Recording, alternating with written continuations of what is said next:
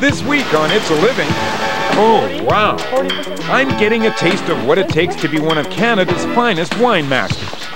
The subtle taste of toe jam. And who says size doesn't make a difference? These for the winter months, yes. Being mayor in Canada's biggest city, so, Marilyn, what happens in Fleming when it snows? Isn't quite the same as being mayor in Canada's smallest town. I have to ask you this. Have you ever been tempted to call in the army? Never. No? Never ever thought of that. Everybody, let's get to work. And now, the hardest working man in that TV business today, Peter Jordan.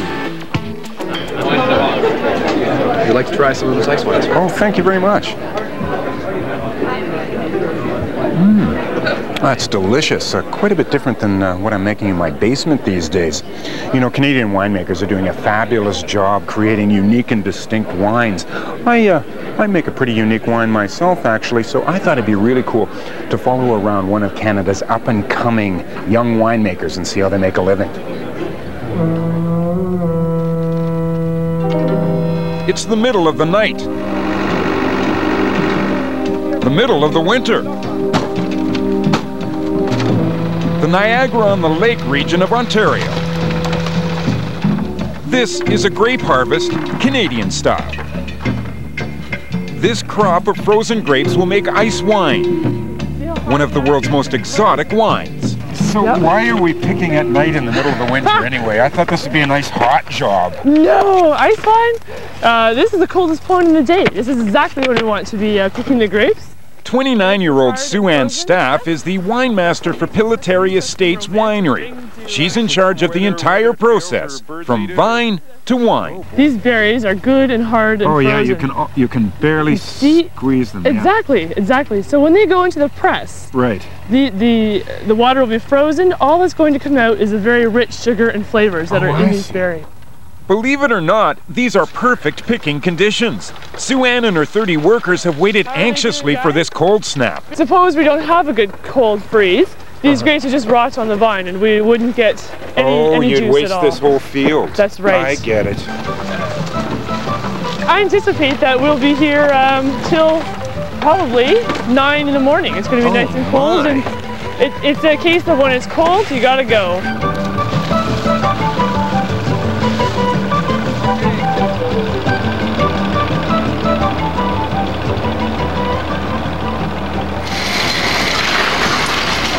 There we go. There's all those grapes from last night. Yeah. Sue-Ann gets no sleep because she has to put the 35 tons of grapes we picked overnight through the presses. I only have one shot to do this right at harvest time. And if I make a mistake now, I have to live with it all year long. And for years while that wine's being sold. Okay, so at this point what we're going to do is get right in the press and get the grapes all in the little areas that, that haven't been filled in, yes. This is just like the olden days where we crush them with our feet. That's right. I was sort of worried if I had to do with bare feet because I thought, you know, like... Actually, barefoot. Bare feet would be better. You wouldn't want like the subtle taste of toe jam.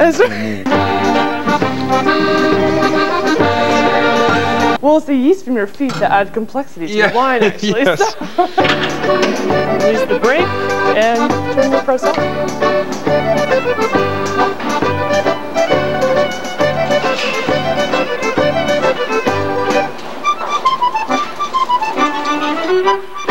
Peter, this is what winemakers call the sound of money. Oh yes, I guess so. Now, is it? Does it taste sweet? Or? Oh, it's very sweet. It's 40% sugar. I mean, that's honey sweet. Okay. Well, I can hardly wait to taste the finished product, but there's a lot of work before that. As a wine master, Sue-Ann is responsible for thousands of liters of wine. She produces 25 varieties from inexpensive Rieslings to pricey Merlots. That means on any given day, she could be filtering one batch and fermenting another. Could you please talk to the yeast there, Peter? Let them know they're doing an important job and give them a little pep talk. Okay. What do you normally say to them? Okay, boys, there you go. Woohoo! Yeah. Make an award-winning wine, please. All right, yeasty boys, go forth and be strong and make alcohol. Perfect. Okay, so this is a big part of my job, Peter, the science aspect of winemaking. I do a lot of testing here, from checking the acid levels and pH levels, but here we're monitoring a fermentation. We want to check the sugar content of one of the ice wines that's fermenting. Take a look through there and tell me what you see. I read about 37. I need 35 as a minimum average, so... Now, where did you learn all this stuff?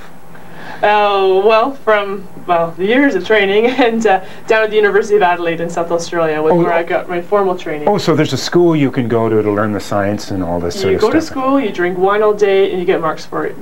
Come on. Doesn't sound great? Come on. And what? And then in the afternoon you go to surfing class? That was my minor. So this is where the art of winemaking really happens, Peter. Here in the barrel cellar, the training and taste buds of the wine master come into play. Being the winemaker, I can decide as to how long I think it should stay in the barrel. Oh, really? And yeah. you decide that according to? According to how much flavor of the oak barrel the wine can handle. So sometimes it may only be 2 months. Sometimes it may be a year and a half, such as my 1998 Merlot.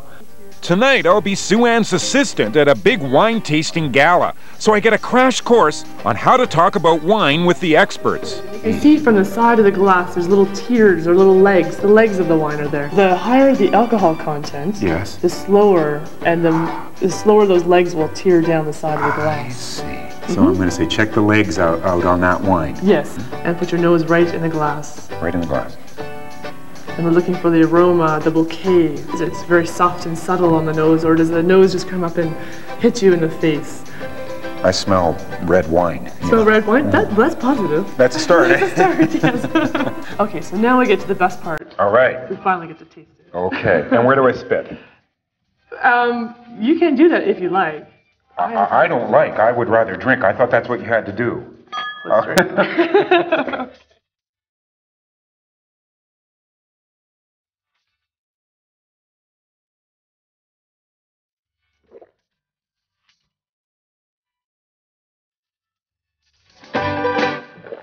Oh, yeah. 3, 2, 1. Excellent. Yep, perfect. Perfect. There's still one job left to do, bottling the ice wine for tonight's gala.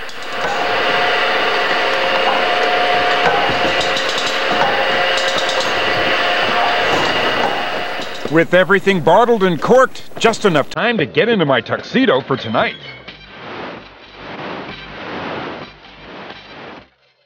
This is the Wine Society event of the year, the $100 a ticket Ice Wine Gala overlooking Niagara Falls. All the best experts and big wine critics are here to judge this year's vintage. Ice wine, sure, the Vidal or the Riesling? It's a crucial time for Sue-Ann because this is where all her hard work is put to the test. Judgments made at events like these can make or break her career. Yeah, it's got great balance, nice sugar in the front, great finish in the acid, cleans the palate. And since I make a pretty mean Chateau Prairie basement wine myself, I bring a bottle to the gala for an expert's opinion.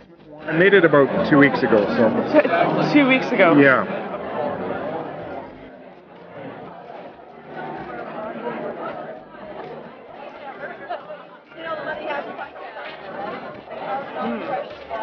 My big advice would be to keep it away from the furnace. So you can taste kind of the furnace in there, right? Yeah, that's right. Is it natural gas or propane furnace? I think natural gas. Natural gas? That's why it's a little cleaner than the oil. Okay. You are good. A second opinion is always good, so I talked to some other experts. Did you use grain? Like Linda Bramble, the Niagara region's premier wine writer. Grain. A little bacterial spoilage in the nose? Just a little bit. And Don Zeraldo, president of Inniskillen Wines. So maybe I should clean the pail. I didn't know I was supposed to use grain. No. I wish I could tell you what grape variety it was made from, but I'd be I guessing. think it was Pinot something. It has a bit of a rye flavor. Oh, thank you. You're welcome. But considering you don't even know the name of the grape, you're not doing badly. Yeah, okay. Did you want me to finish it for you? And there we go. There's a little sample of the wine that we bottled for this Oh, evening. excellent. Yes. Cheers. Good. Cheers. Sue Ann has given me an appreciation for the work of a true wine master. And the best part of the job, enjoying the fruit of our labor at the end of a long work day. What do you think? These go great with desserts, and should we go for a swim? I think I could do a couple laps on the table here. That's a great idea. Coming up, they share the same occupation, but their job specs are a little different. The worst part of the job, meetings, all the meetings. You meet once a month and you get $20 a meeting, and that's your pay. That's it.